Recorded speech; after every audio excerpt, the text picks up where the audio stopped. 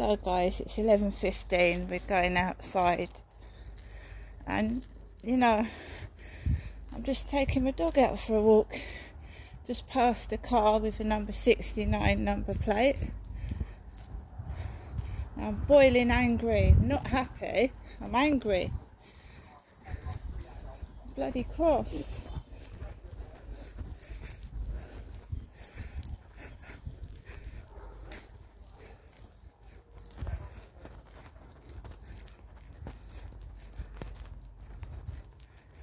Because you can see these things don't happen in real life. You don't take animals into shops, not food shops.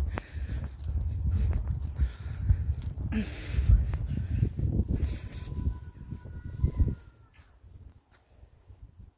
they're going to play on it now. They start playing on it.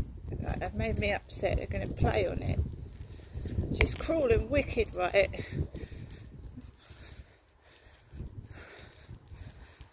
I taped it. It's very difficult to tape with not, you know, where you're upset to tape.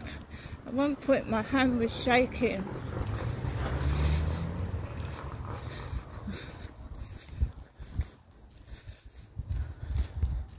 I really don't want to have to call 999. No, because I mean, when I was speaking to the copper over the phone, I mean, just going out for a walk, having to call the police, really.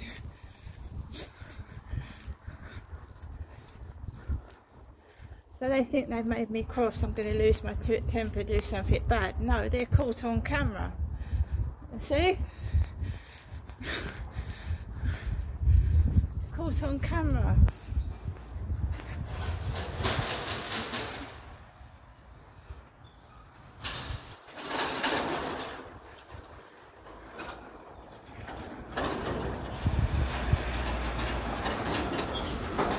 Rattling, isn't it? Rattling.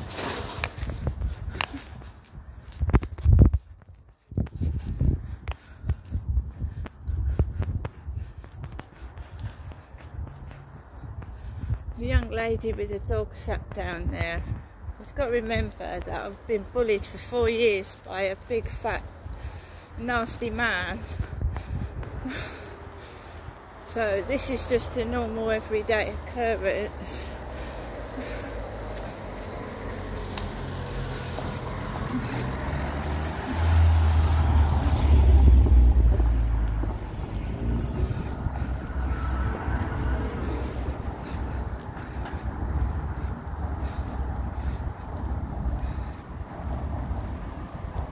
Oh, someone coming down in a mobility scooter. We've got to let this poor guy pass, right?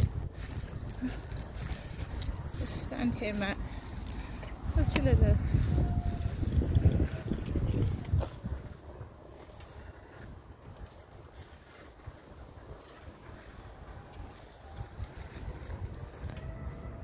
Gotta let the poor guy pass with the mobility scooter, haven't we?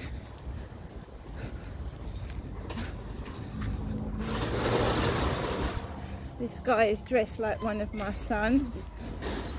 Remember that I'm 5'5". So he's dressed like one of my sons, towering above me. Boat going up there. I'm 5'5". Both my sons are 6'3". They're both six foot plus.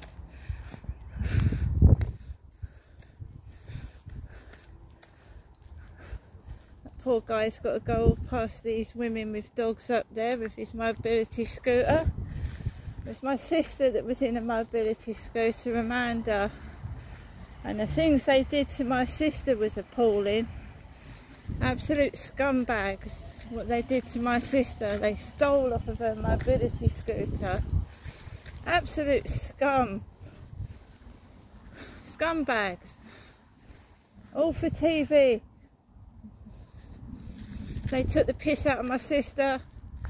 Someone called her a drunk and she had multiple sclerosis. All for television.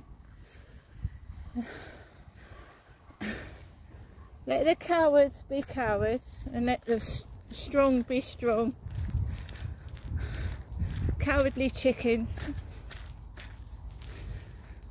That's why they've been trying to keep me indoors. It's TV, isn't it? More cardboard flats with plastic trees and lampposts that fucking blow in the wind.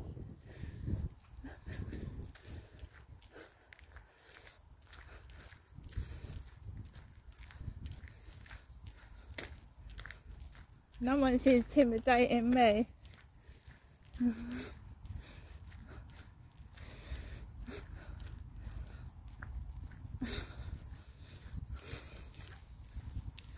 Not scared of them, they're just, you know, they're just irritants, parasites.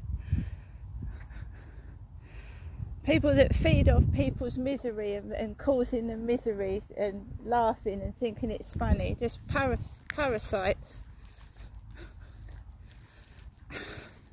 Doesn't matter how long your legs are, how long your hair is, if you've got straight teeth, if you've got this and that. If you're shitty to people, they're not going to like you, are they? And to be honest, whoever's fucking making up fake profiles and they're going to do this to me and do that to me, you've been saying it for the past 20 years. I ain't seen nothing, and I doubt I ever will, because you are nothing. You're nobody. One of my sons is famous. He's famous. He's been on the TV. He's on Wikipedia. Just jealous. They're jealous. And when they pay him what they owe him for the work he's done, he'll probably have money and a car as well. But they're thieves, aren't they? Keep asking for photographs and not paying people for them. No wonder he hasn't got a car.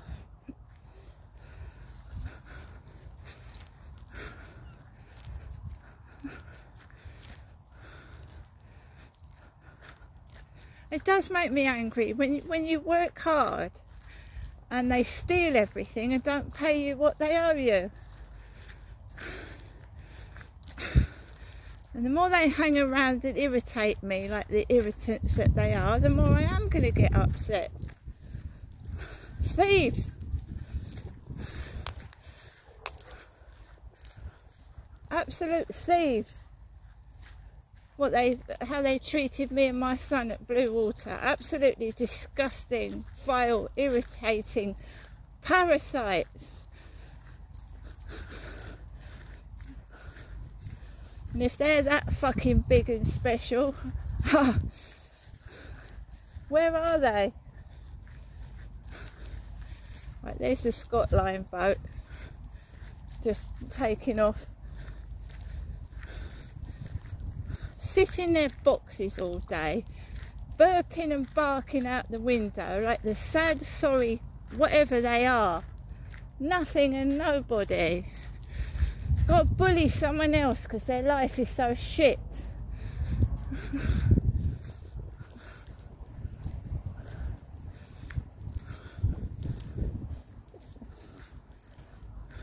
I think it's funny when it's going to get reported. Everyone that fucking pisses with me will get reported.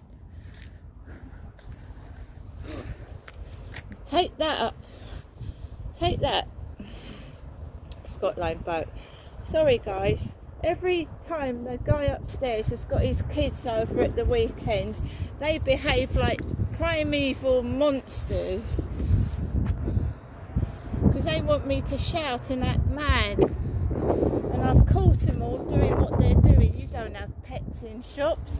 It's not a pet shop, it's a food shop. Perhaps they can't see properly.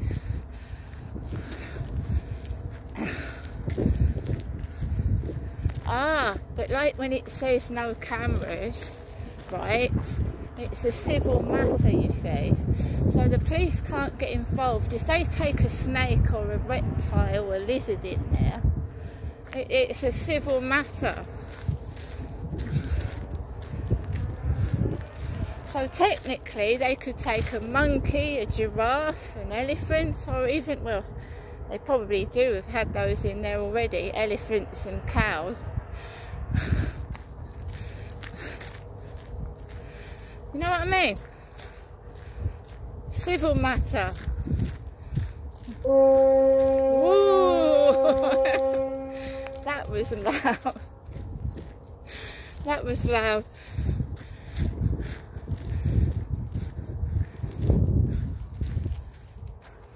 Nothing wrong with me at all. They're just jealous and spiteful. And they hurt animals as well, guys.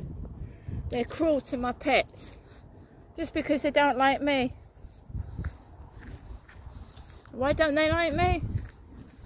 No, they want to copy my clothes and be me, but they want to shove me down in a gut, in a fucking, out the way.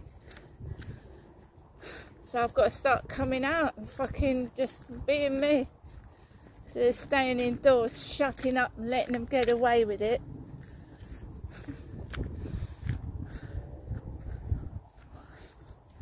They don't care. They're on camera swearing. They just don't give a fuck. Because they know no one's going to do anything.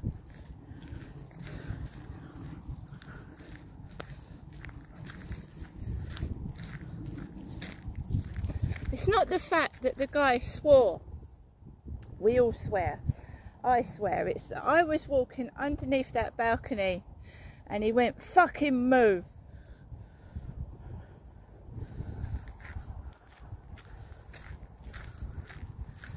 You know, not I'm sorry, I don't even know what the dog's name is. I don't want to know. I feel sorry for the dog.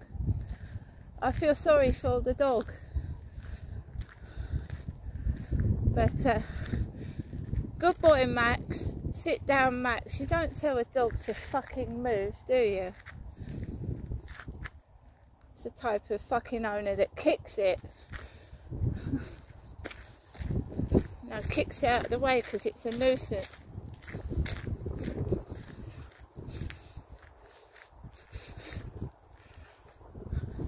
What got me as well, I was fucking steaming angry when I went into the co-op, but I managed to keep myself under control and I take what they was doing to try and antagonise.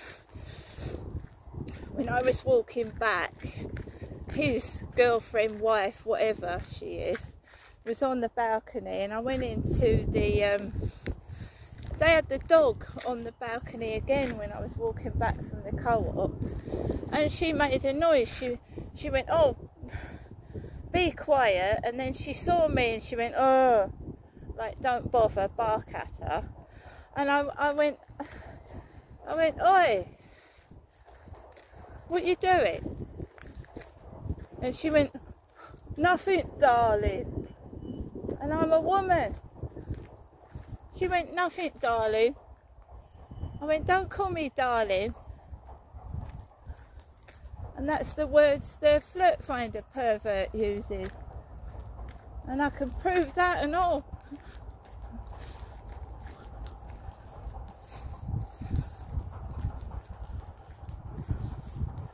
They're 100% certain that they can get away with treating me like that, right? And, you know, fair enough. All after my son comes down to see me. I get a pile of fucking bollocks. Rubbish.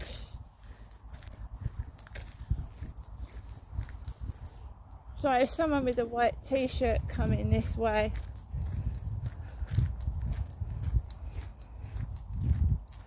Just going to grab Max, but I don't want my t-shirt to get dirty. Do you know what I mean?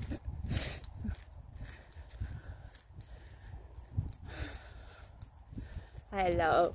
Hello, baby. You get it and all, don't you, mate? Come.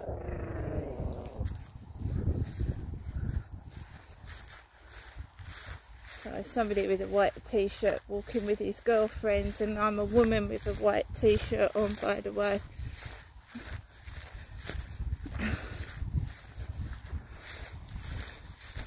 Take it easy. I said to myself, breathe in, breathe out. I will not scream and shout, and I do try.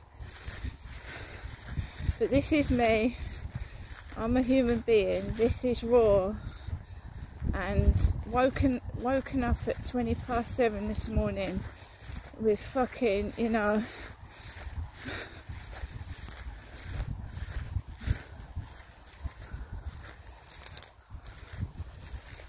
oh, it's the guy opposite. He's got a white t-shirt on like myself. The guy with Muffin is with his girlfriend and he's wearing a white t-shirt.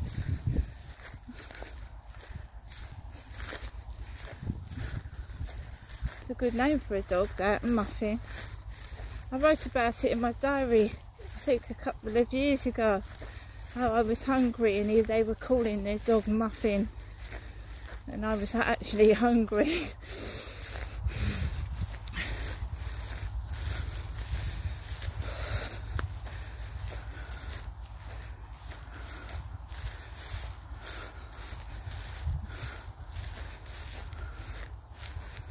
I've gone through a lot, and you're going to lose it a couple of times, and I don't think I've actually lost it.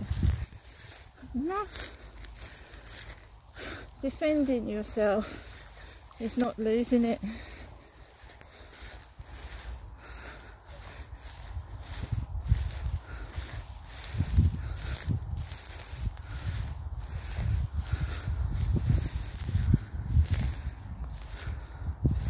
All got white t-shirts on. They have, you know.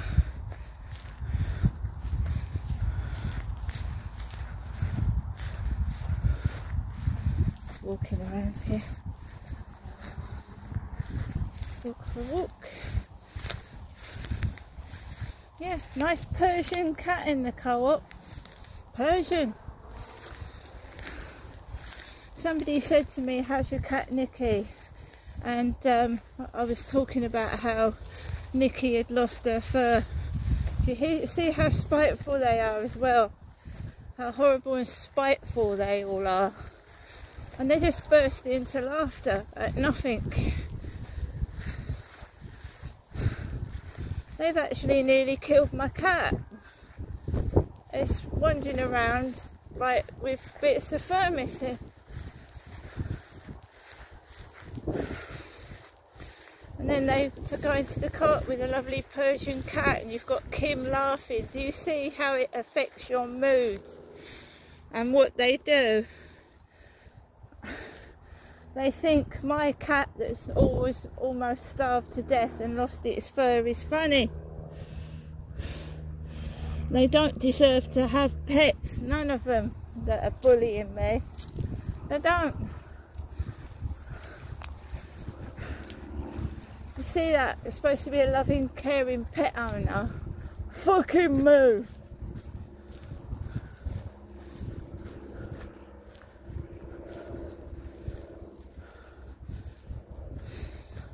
How do you think he treats an elderly person that's a bit of a nuisance? Fucking get out the way. Fuck off. These people have jobs. These people care and look after people, and they've got that attitude.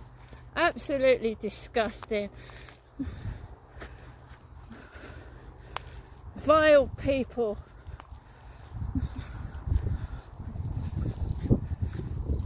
Self-centered. Narcissistic. Me, me, me, me, me. I've got to look better. I am better. No, you're not. Everybody goes the same way. You ain't no better than me. I sit on the fucking toilet, so do you. You shit. Your shit's brown, so is mine.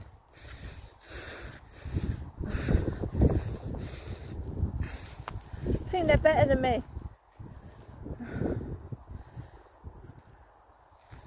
Yeah, so what if they are? I don't give a fuck. I'm just doing my thing. If you don't like it, go and annoy somebody else, because I'm not interested. Oh. So I could dress up like an old man. I don't want to.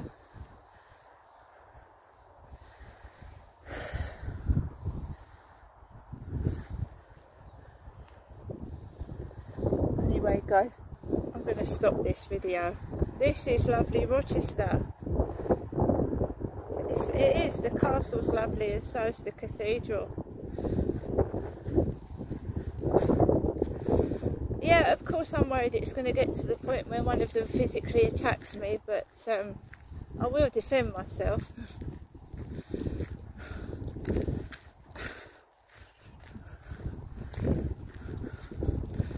This ain't the real world. I'm being ripped off. You don't take pets into fucking food shops. And I wish I had all day and a load of time to stare out the window and make fun of people, but I've got better things to do with my time. They obviously have got so much time on their hands that they need some help finding what to do with it.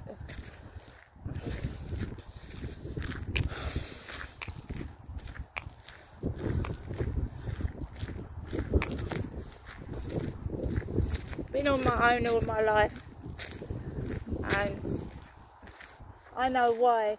Being quiet and solitary stopped me from being murdered by my father, because abusers like kids that scream and make a noise. And I hid in the cupboard, I kept quiet, and I didn't say a word. And that's what saved me from being murdered by my own father. And if you can't trust your parents, who can you fucking trust? See you later.